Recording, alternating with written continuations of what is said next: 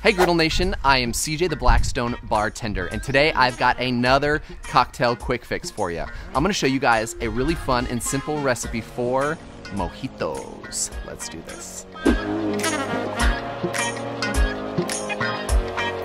First things first, grab a glass. We're gonna add some limes and fresh mint to the bottom of our glass, and then we're gonna muddle.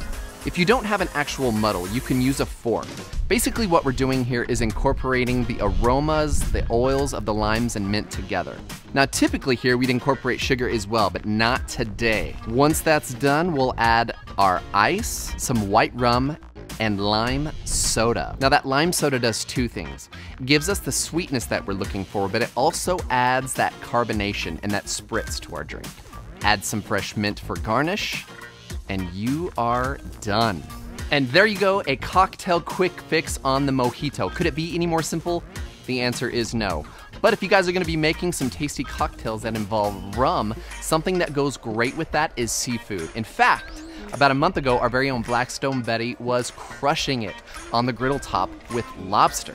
Check out all of her stuff. It's beautiful, you won't regret it. She is a seafood master. And as always, please be sure to leave comments down below. And if you guys are making these cocktails, take photos and post them. We wanna see you guys doing this, that's awesome. For this recipe and more, please be sure to visit blackstoneproducts.com. I'm CJ, your Blackstone Bartender. And until next time, cheers.